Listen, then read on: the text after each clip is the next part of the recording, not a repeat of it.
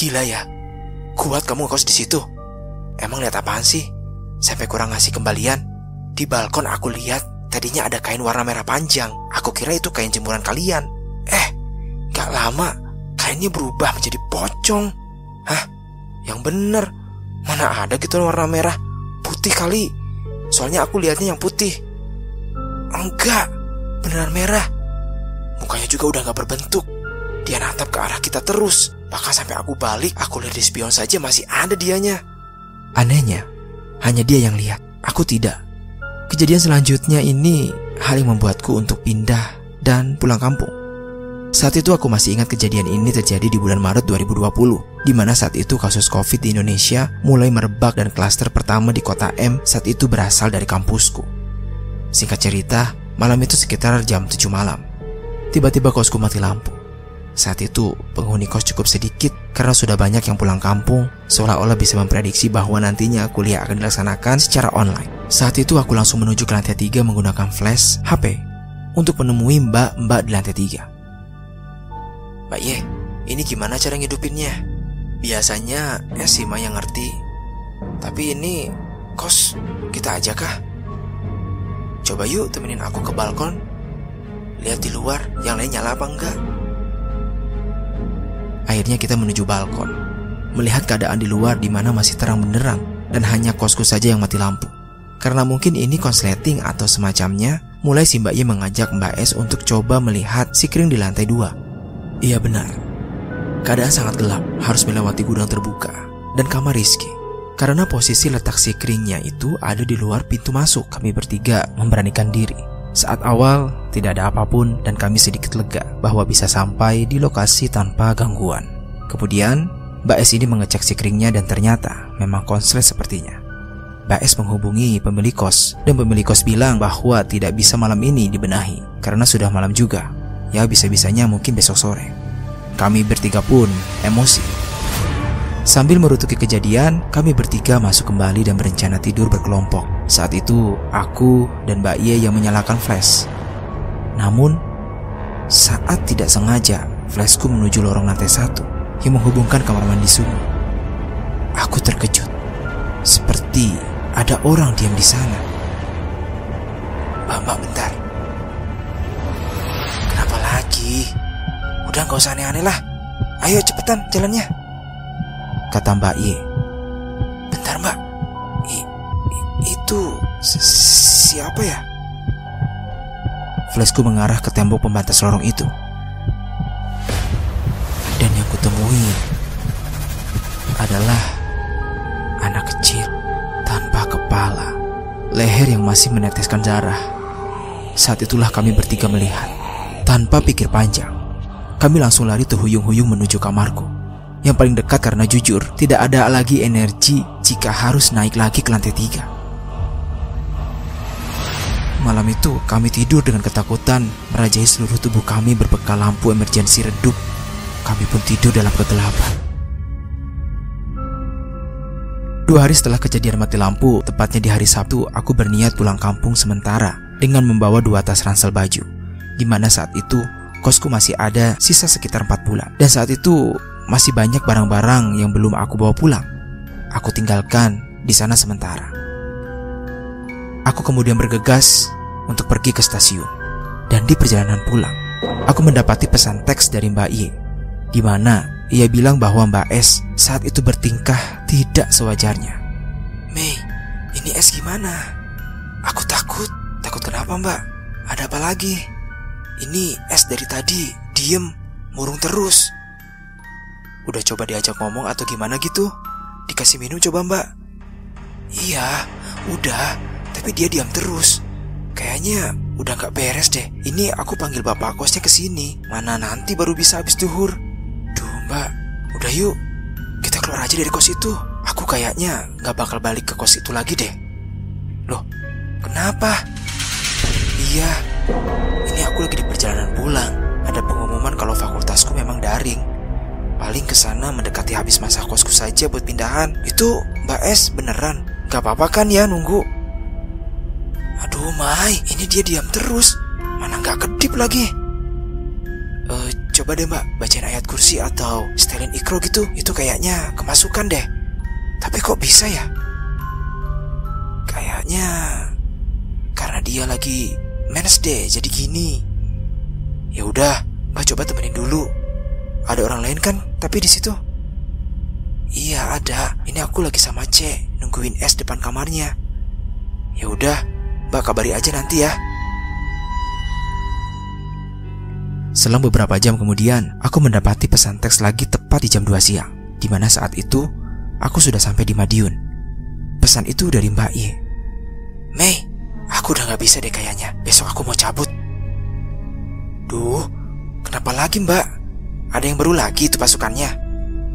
Tadi kamu tahu ya, Pak Kos kesini bacain ayat-ayat, dikasih minum air putih itu si es, terus tiba-tiba nangis gak jelas sama bilang kayak enak seger gitu Mei. Mbak, apa itu si Rizky ya? Aku kata sih iya. Terus habis itu udah si es sadar, terus besok dia pindahan juga. Ada cerita nggak dari Mbak S sebelumnya, dia ngapain kok bisa sampai gitu? Katanya tadi S itu barusan ganti pembalut, tapi ternyata lupa nggak dia bungkus. Dia tinggal di kamar mandi. Nah terus dia balik ke kamar, main HP, dia ngerasa agak nggak enak badannya. Habis itu dia baru ingat, oh iya, tadi aku lupa nggak dibungkus bekasnya. Dia pun cepet-cepet tuh balik ke kamar mandi. Si pembalutnya udah gak ada. Dia cariin, siapa tuh ada yang buang, tapi bekasnya gak ada sama sekali. Terus dia balik ke kamar, kan dia pikir paling dibuang langsung di bawah ya. Pas balik ke kamar, dia lihat ada Mbak Kun lagi pegang kayak kain gitu, katanya mirip pembalut. Tapi abis itu dia udah gak sadar aja. Gila, bahkan orang yang gak sengaja pun bisa sampai gitu. Udah mbak, mending kita cabut aja. Iya nih, besok keluargaku sama Es juga mau jemput. Sebelum lanjut ke babak baru, satu hal yang perlu digarisbawahi di sini. Kejadian yang menimpa Mbak Es itu terjadi di antara pukul 10 sampai 12 siang. Pengetahuan baru yang dapat aku ambil di sini bahwa dunia tak kasat mata, sama halnya dengan kita. Siang malam, sore pagi, mereka hidup di jam mereka. Mereka merasa lapar, mereka juga tidak ingin jika tempat tinggalnya dirusak. Setelah kejadian itu, aku tidak lagi kembali ke kota M dan hanya berencana untuk pindahan di bulan Agustus 2020. Tapi ternyata saat itu ada hal yang menggagalkan rencanaku. Mendadak ada suatu kondisi di mana mengharuskan keluargaku tidak bisa membantuku pindahan karena pekerjaan. Sehingga dengan keputusan mufakat, keluargaku menelpon pemilik kos untuk memperpanjang kos selama 6 bulan lagi. Tepat jatuh di bulan Februari 2021, saat itu rencananya hanya sekedar menyewa kos untuk menitipkan barang-barangku agar tidak dibuang keluar saja. Singkat cerita, tiba di bulan Februari 2021. Aku, mama, adik, dan seorang supir berangkat dari Madiun menuju kota M di jam 4 dini hari. Di perjalanan kami merasa tidak ada hal yang salah, aman-aman saja. Hingga tiba di suatu daerah pegunungan Kabupaten Kota M, kami terjebak longsor. Yang seharusnya perkiraan kami tiba di kos sekitar pukul 9, ternyata harus molor dan tiba di lokasi sekitar pukul 3 sore. Saat itu, karena tidak ada rencana untuk menginap dan langsung pulang, kami bergegas masuk ke kos, hanya aku, mama, dan adekku saja. Sopir menunggu di luar. Hawa pengap, bau khas gudang, bangunan yang sudah berantakan karena masa pembangunan yang tak kunjung selesai. Kotor, banyak hewan melata, bahkan ada bangkai ular. Kilas balik kisah-kisah mistis yang aku alami pun merasuki pikiranku kembali. Masuk ke dalam, membuka pintu, langsung aku melihat ke tembok lorong kamar mandi sumur, di mana aku melihat anak kecil tanpa kepala dulu di ruangan Rizky yang sampai saat itu lampu masih menyala terang seperti biasanya. Padahal lampu lain selalu dimatikan saat pagi dan siang. Juga gudang yang terbuka lebih lebar. Tangga tempat di mana Mbak S melihat kuntilanak dengan mulut lebarnya dan kisah-kisah lain yang sebenarnya ingin sekali kulupakan. Namun ternyata justru membekas. Singkat cerita, kami pun masuk ke dalam kamar, mulai membersihkan barang-barang. Bahkan sebagai penghormatan terakhir, kami sempat membersihkan kamar mandi, menyapu lantai depan kamarku sampai tangga. Itu satu-satunya penghormatan yang bisa aku lakukan selain mengirimkan doa. Jam menunjukkan pukul 5 sore, di mana saat itu aku janjian dengan kedua teman akrabku saat kuliah. Sebut saja dia N dan L. untuk bertemu di kos N merayakan ulang tahun keduanya. Karena aku memang sudah lama tidak bertemu, aku izin ke mama untuk aku tinggal sebentar bersama temanku. Aku pun diberi izin dan kemudian pergi dijemput oleh N. Selama perjalanan, pikiranku hanya berdoa supaya cukup aku yang mereka ganggu, jangan adek atau bahkan mamaku. Karena aku takut saja jika mamaku kaget dan terjadi hal yang membahayakannya. Namun semua salah. Karena aku keasikan main dengan N dan L, aku sampai lupa bahwa aku diberikan izin oleh mama pulang jam 6. Tapi ternyata saat itu jam menunjukkan pukul 7 malam. Saat itu aku tidak mengecek notif WhatsApp karena memang terlalu asyik bermain. Di jam 7 itu aku baru mengecek bahwa adikku mengirimkan pesan untuk cepat-cepat kembali ke kos. Karena mama sudah gak mau di sini, mau pulang. Dan batinku bilang kayak, sialan, gak cukup aku saja kah? Gumamku kepada setan-setan yang mengganggu mamaku. Saat tiba di gang kos, aku buru-buru turun dari motor L dan pamitan dengan kedua temanku. Kudapati mama, adek, dan sopirku tidak ada di kos. Mereka bahkan menunggu di musola dekat gang keluar. Lah, kok di sini? Kataku kepada mama. Di sini. Cepetan masuk mobil. Kos kayak gitu kok nggak bilang dari awal. Oh, udah dilihatin. Yang mana? Kepala buntung? Pocong merah? Atau ada lagi? Mbak, pernah dilihatin kepala buntung? Adekku kaget. Pernah lah, mbakmu ini survivor tahu. Mbak, tadi aku dilihatin itu, kata adekku. Suasana yang berusaha aku bangun agar tidak tegang ternyata memaksaku untuk kembali tegang. Jadi waktu itu, setelah semua selesai beberes, memang mama dan adekku berinisiatif untuk sholat asar dan istirahat sebentar di kamar kos. Saat ditinggal mama mengambil air wudhu, adekku tertidur karena capek perjalanan juga. Dalam tidurnya itu, dia mimpi. Jadi dia mimpi dengan posisi sama yang aku alami dulu. Dalam mimpi, dia tidur dengan baju yang sama seperti yang dia pakai. Suasana kos sama yang sudah dibersihkan, tidak ada barang-barangku. Namun bedanya, yang datang adalah si anak kecil kepala buntung itu. Anehnya lagi, ia bisa bersuara.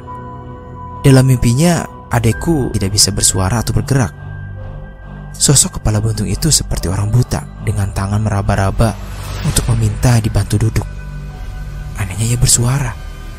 Menurut penuturan adekku, sosok itu berkata, "Mas, bantuin cari kepalaku, Mas. Sakit, Mas." Seketika adekku dibangunkan oleh mama, dan mama pun bergegas seperti orang ketakutan untuk keluar. Di perjalanan pulang, mama, sopir, dan adekku diam, kaget dan larut dalam pemikiran masing-masing. Kalau aku sih takut ya, tapi ya mau gimana lagi, aku udah kering, mereka baru nyebur. Kemudian, mama bertanya kepadaku, "Kamu itu Londo, apa yang ngalamin kayak gini selama 6 bulan tinggal?" "Iya, Ma. Cuman yang aku ceritain ke mama bapak gak semuanya. Aku kan itu udah minta pindah. Tapi karena gak ada yang bantu pindahan dan barangku banyak, jadinya susah kan." "Lah, kamu terus gimana ngadepinnya?" "Ya gak gimana-gimana. Sholatin aja terus, ngajiin terus. Ya takut sih, munafik kalau bilang enggak. Tapi lebih ke pasrah aja. Karena satu hal mak yang aku yakini, mereka gak akan bisa kok nyelakain aku. Paling-paling jumpscare aja." "Aja? Mama tadi lihat dok, baru segitu aja mama udah takut." "Hah? Lihat apaan emang mak?" Selanjutnya, aku akan menceritakan dari sisi mamaku. Saat itu memasuki jam 5 sore, dan mama kelupaan belum melaksanakan sholat asar. Buru-burulah mama mengambil air wudhu di kamar mandi putih. Ingat, di jam 5 ini, yang sudah kujadikan jam rawan untuk melakukan kegiatan di luar kamar. Namun saat itu aku kelupaan juga untuk memberitahu bahwa jika memasuki jam 5, jangan keluar, tunggu azan dahulu. Kemudian mama masuk ke dalam kamar mandi putih itu. Saat berwudu, mama merasakan di belakang ada seseorang tengah berdiri. Terlihat saat mama membungkuk, terlihat rambut yang sangat panjang menjuntai ke bawah keramik, diikuti dengan bau khas bunga melati dan juga hawa dingin yang tiba-tiba menusuk kulit mama saat itu. Karena mama termasuk orang penakut, buru-buru mama balik badan. Namun nihil, Sedikit lega batin Mama, mungkin hanya halusinasi karena capek. Tepat di saat Mama keluar dari kamar mandi, Mama melihat dari bawah tangga ada wanita dengan rambut panjang dan baju putih terbang menuju ke dalam gudang. Cepat-cepat Mama melaksanakan sholat dan membangunkan adikku untuk keluar. Oh iya, setelah asik beradu nasib antara aku, Mama, dan adikku, kami pun lapar dan memutuskan untuk berhenti dan makan di warteg pinggir jalan. Kalau Pak T tadi diajak kenalan gak? Tanyaku pada supir. Iya Mbak, mana saya malah wujudnya serem banget lagi. Hah, siapa Pak? Itu si bungkus merah. Selanjutnya aku akan menceritakan dari sisi Pak Supir, yang kita sebut saja Pak T. Saat sampai di lokasi, sembari menunggu yang lain masuk ke kos, Pak T ini stay di dalam mobil. Mobil di parkiran di depan gang kos, di depan bangunan kosong. Awalnya Pak T ini gak merasakan ada hal aneh, hingga memasuki jam 5 sore. Pak T ini ingin cari rokok di warung dekat kos. Keluarlah ia, jalan melewati kosku menuju sisi jalan rumah Pak RT. Setelah mendapatkan sebungkus rokok, Pak T baliklah ke mobil. Saat jalan balik lewat depan kos, entah kenapa Pak T tiba-tiba ingin lihat ke atas. Seperti yang sudah ditakdirkan, Pak T melihat ada sosok pocong merah, besar, tinggi. Namun wajahnya sudah tidak berbentuk, berdiri, menunduk, seolah-olah menatap Pak T. Akhirnya Pak T ini lari ke birit-birit sampai akhirnya masuk ke dalam mobil. Dan sialnya, masih ada sekitar 30 menit sampai ibu dan adikku ini keluar. Jam menunjukkan 17.20-an. Namun suasana lingkungan sudah sangat sepi. Karena pandemi, jadi jarang ada yang beraktivitas atau berjualan. Pak T ini melihat ke arah spion mobil. Dan Pak T ini melihat pocong merah tadi ada di samping mobil dia, berdiri dan tidak mengejar. Pak T langsung merampalkan doa-doa yang ia bisa. Beberapa detik kemudian, pocong itu menghilang, diikuti ibu dan adikku yang menghampiri Pak T ke dalam mobil. Satu kesamaan yang aku sadari dari si pocong merah ini, satu kos itu gak pernah ada yang ditampakin dia. Tapi kenapa? Yang selalu ditampakin adalah laki-laki yang sedang mengendarai kendaraan, temanku dengan motornya, dan Pak T dengan mobilnya. Semua akan terjawab di akhir kisah ini.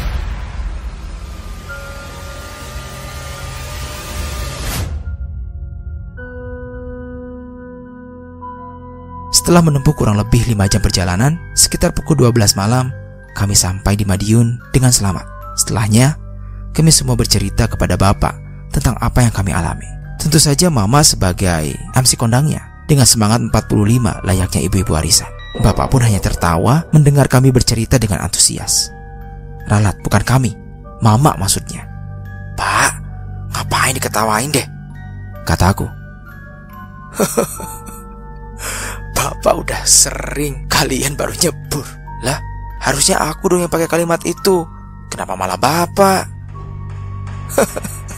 Bapak sehari saja udah kenal Mbak.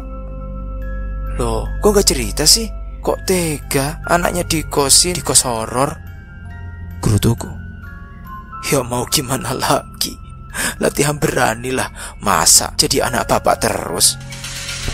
Ya gak gitu juga sih Pak. Emang Bapak lihat apa? Selanjutnya akan aku ceritakan dari sisi bapakku selama semalam tinggal di hari pertama kosku. Kembali di tahun 2019. Saat itu aku naik kereta Matarmaja dari Madiun ke kota M bersama Mama dan Bapak.